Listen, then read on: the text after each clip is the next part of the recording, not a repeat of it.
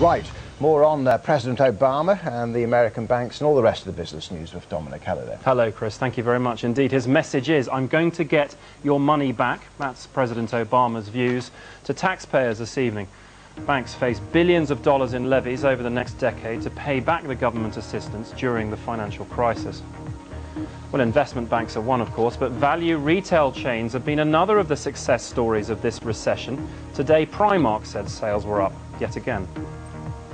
But there's a distinct lack of Christmas cheer at Waterstones. Its sales figures don't make happy reading. Neither do Argos's. Shares slide as performance disappoints. Well, some of the world's biggest banks will have to hand over billions of dollars of extra tax for the next decade under plans announced today by President Obama. Banks and other financial institutions with assets worth $50 billion or more will have to pay a 0.15% charge on their value. It could raise $90 billion over the next 10 years. President Obama says the aim is to get back taxpayers' money. My commitment is to the taxpayer. My commitment is to recover every single dime the American people are owed. And my determination to achieve this goal is only heightened when I see reports of massive profits and obscene bonuses at some of the very firms who owe their continued existence to the American people. Folks who have not been made whole and who continue to face real hardship in this recession. We want our money back, and we're going to get it.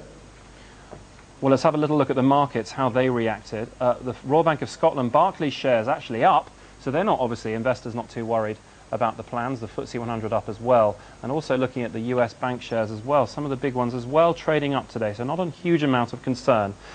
With us to talk about this is Chris Roebuck from the Cass Business School. Chris, thank you very much for coming in.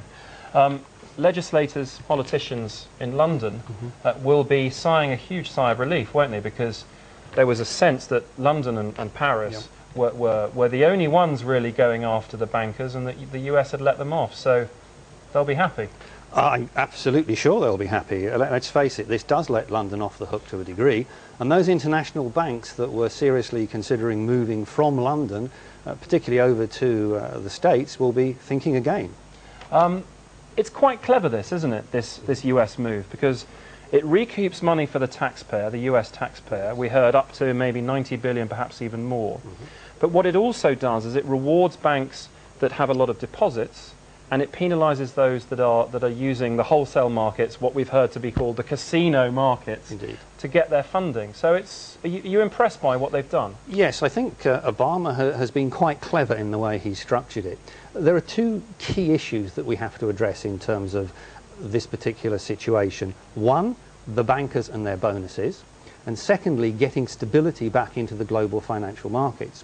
If you look at what Gordon Brown has done and Sarkozy has done, that addresses to a degree the bonus issue, but it doesn't touch on the issue about getting stability back into the markets.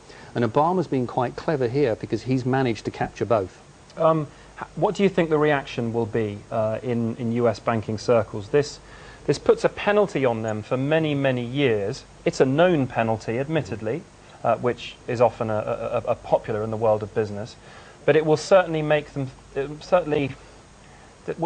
it put pressure on them to deliver results, or will they still be able to make a profit, do you think? They'll certainly still be able to make a profit, I think, because the level of profit that they are making suggests that there is enough margin there to still make profit in most of the business they're doing. The whole issue about banks is that banks don't respond to politics, they respond to economics. And the interesting thing here is that he's pulling the economic lever more than the political lever from the perspective of the banks, but he's pulling the political lever from the perspective of the American public, which is very clever. This is all coming against a backdrop, isn't it, of banks finding it harder to make money. It's not just they'll have to have more savings in order to lend. We're also hearing from global regulators that they're going to have more money as capital if they want to lend as well. Will this affect their ability to lend in the future? Will there be many people around the world who can get mortgages, personal loans now that perhaps won't in the future because of these tighter restrictions on banks? It's certainly fair to say that one of the things that isn't being picked up a lot by the media is what's being proposed by the Basel Committee on banking. And that's effectively the G20 plus 7 other major financial players.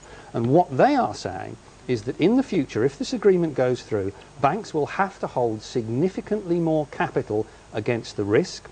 The capital will have to be liquid capital that they can get their hands on, and that for the products that are more risky, the level of capital they will have to hold will be really significantly higher to balance the risk. Now that's going to put up the price of the money, and that means the money is going to be more difficult to get, and it's going to be at a higher price for everybody. Chris Roebuck from Cass Business School, thank you very much for joining us. Some